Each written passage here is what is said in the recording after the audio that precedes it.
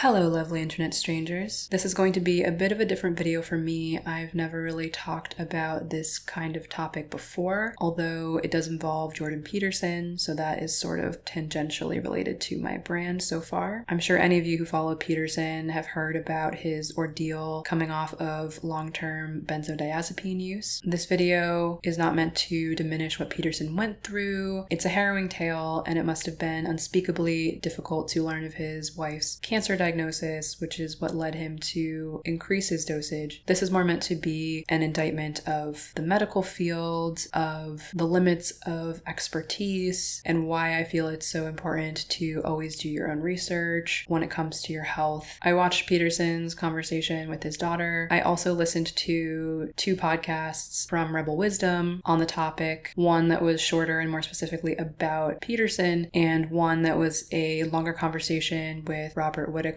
who investigates issues related to pharmaceutical usage. And I'm also going to speak from personal experience using psychiatric drugs, benzodiazepines, and SSRIs, and my experience with a close friend of mine for years who was on multiple psychiatric drugs, including benzodiazepines. So he was prescribed a benzo because he was unable to sleep after having a food reaction. I found an article that said he was prescribed Klonopin specifically. He said he was prescribed 2 a day at 0.25 milligrams. The starting dose is 0.25 milligrams per day, so he was taking 0.5 per day. He said he thought it was a relatively harmless drug. He was taking it in the correct dosage. He didn't really think about it. But then he experienced numbness on one side, feeling detached, but he didn't associate it with the benzodiazepines. And he said he asked his doctor to increase the dosage when his anxiety ramped up due to his wife's terminal cancer diagnosis in April 2019. And then he got more anxious, which he said was uncommon but not unheard of. And then the doctor told him to go off benzos and try ketamine, which he did for a week, which turned out to be a bad idea. And he started tapering off when his wife was in the hospital, but he developed akathisia, this inability to sit still, and he described it as being like hit with a cattle prod. So there were several things that were interesting to me because Peterson is a clinical psychologist, and Peterson mentions several times during his conversation with his daughter that he feels like he should have known. And Michaela says that he's just a psychologist, he's not a psychiatrist, but at least he could admit that, he should keep up on the relevant literature. And if he's a clinical psychologist, he's talking to people who are being treated with psychiatric drugs prescribed either by a psychiatrist or just a medical doctor, like I was. And so I would think he would be familiar with benzos because, as they mentioned, they're incredibly commonly prescribed. And I'm also surprised that he wouldn't associate any mood symptoms with a psychiatric drug that he had started taking. I wonder if this is the limits of being able to apply your own knowledge that you can use on other people to yourself. Like, if someone had come to him and mentioned that they were taking benzos, would he suggest that the benzos might be a source of the alienation that they were feeling from other people, or would he miss it in his own patient as well? I don't know. I'm going to segue into talking about my personal knowledge of benzos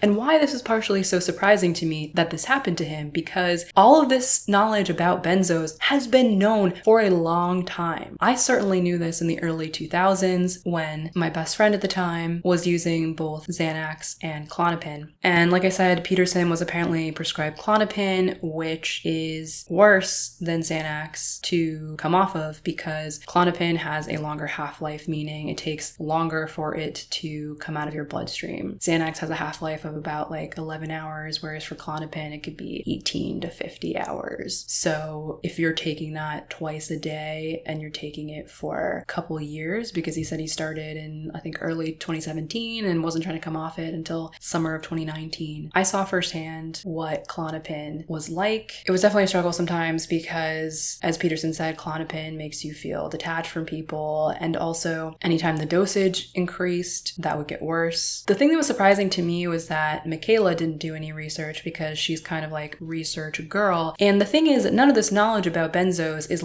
hidden somewhere away from the public. You can do a cursory search on Wikipedia or any of the kind of mainstream medical websites and find this information that benzodiazepines are sedatives. You know what happens if you take too many benzodiazepines, or if you take benzodiazepines and alcohol? You can enter respiratory depression, aka you can stop breathing. This happened to my friend at a time when we weren't really talking, and it was really upsetting to hear that she essentially drank a bunch even though she knew she wasn't supposed to drink at all. Luckily, the people she was with managed to keep her alive. So So being close friends with someone who was taking benzos for a long period of time was really scary. And I often would think of this line from the TV show My So-Called Life. I was picking out clothes to wear to your funeral. So I knew very well, just as a teenager, from looking up on the internet what these drugs were, how dangerous they were, even if I hadn't seen it firsthand from my friend. When I was in college and I was dealing with the worst mental health issues I had faced at that time, I finally went to therapy. I did group therapy first, but it wasn't enough. I went to one-on-one therapy, but I also went and spoke to a doctor and got medication, which I used for a time. She prescribed me Xanax and sertraline. The Xanax, she only prescribed for me, I think like 30 pills that were supposed to be used only if I felt I was about to have a panic attack, because I was having repeated and debilitating panic attacks. It is very good for preventing panic attacks because you will feel its effects immediately. Unlike Klonopin, which, as they discussed in the video, doesn't really give you any kind of immediate effect. So it's a little bit more of an insidious drug. But my doctor specifically told me that she didn't want to prescribe Xanax for long-term use because it was dangerous, that sertraline was a much better long-term treatment for anxiety. And they mentioned that, the treatment he's been receiving that seems to work has been given by an anesthesiologist. They both kind of seem to think that was unusual or something like that. But I'm like, benzos are sedatives and some of them are used as anesthetics. They are muscle relaxers. They are sedatives. As I said, if you take too many of them or you combine them with alcohol, you can stop breathing. Their effect on the human brain is related to the same pathways that some anesthetics work on. So it makes much more sense to be treated by an anesthesiologist than, say, by a psychiatrist. And again, I'm not trying to crap all over Peterson. In his conversation with his daughter, he mentions that if you're waiting to learn from people that never make mistakes, you'll still be waiting, essentially. And he's never pretended that he was perfect. He wrote the book for himself as well. And I totally am down with that. But it should be a little bit frightening to people that someone who worked in clinical psychology and, as he mentioned, specifically studied alcoholism in depth when he was in grad school and also studied barbiturates and benzodiazepines because they are all sedatives. The fact that that man didn't know the medical information that has been available for decades is a little frightening. And given that even my college campus doctor didn't want to refill my prescription for Xanax and prescribe them on an as-needed basis to sort of get me through while I was starting therapy. And I'm also really surprised by that doctor telling him to just go cold turkey off of benzos, because that is incredibly dangerous and that doctor should know that. You cannot just go cold turkey off of benzos, especially not off of Klonopin, especially not after you've been taking it on a regular basis for 2 years. They say they're making this video to spread awareness, but I really don't know how much of a difference it will make. Michaela linked multiple articles in the description of that video of celebrities whose deaths involved benzos, like Heath Ledger and Amy Winehouse, and there's many more. I highly encourage all of you to watch Rebel Wisdom's conversation with Robert Whitaker, which I will link in the description below, because he talks about how he's been working on this issue for a long time, and although it's fun to be kind of like fighting this underdog fight, it's also really disheartening because there doesn't seem to be much progress made because of all the incentive structures in place in the medical field to keep prescribing these drugs, and because of how broken the medical model is of how to treat mental illness, that they've taken this mechanistic approach, but their own medical science doesn't show that these treatments work any better than the normal course of the disease. I do think that there are a lot of biological causes for mental illness. I think Michaela is right, and this has been demonstrated in my own life, that diet plays a huge part in mental health issues, whether it's specific foods, whether it's how much you eat and when. Sleep also plays a huge part, but the you have a chemical imbalance in your brain thing is not borne out by even the literature itself, and this has been known for a while, but it's not what's being told to the public. I do think that hormonal imbalances can have an impact on mental health. We're starting to learn a lot more about the effect of the birth control pill on women's mental health. Also, cortisol, the stress hormone, can have a huge impact on your mental health. So I want to be hopeful that Peterson's experience and the fact that he has such a large reach, that him talking about this will make some kind of impact, but I don't know that it will. I mean, I hope that it helps some random people out there who come across the video, and in the future, if they're ever in the situation to be prescribed benzos, they think very seriously before they take those kinds of drugs on a regular basis for more than a 2-week period. Something interesting that Robert Whitaker mentions in his Rebel Wisdom interview is that a lot of people don't know this, but this has been known for a while, and I've known this for a while, that oftentimes taking these psychiatric drugs can exacerbate the issue. They can make you more depressed. They can make you more anxious, which was exactly what Peterson found when he increased his dosage of Klonopin. And Robert Whitaker does a good job of explaining why that is from a scientific perspective, how benzos work in the brain. He discusses how the brain is an adaptive organ. So when you introduce drugs that try to make changes, the brain adapts, and essentially you're messing with the brain's natural mechanisms, and some of those changes can be long-term to permanent. This is why people can have such a hard time going off of certain drugs. And I'll make just a small comment on sertraline, which was the other drug that I said I took, which is an SSRI. I definitely noticed as my dosage increased that I did not feel better beyond a certain point, but I needed to increase my dosage to try to keep the level of the effect that had been achieved. At a certain point,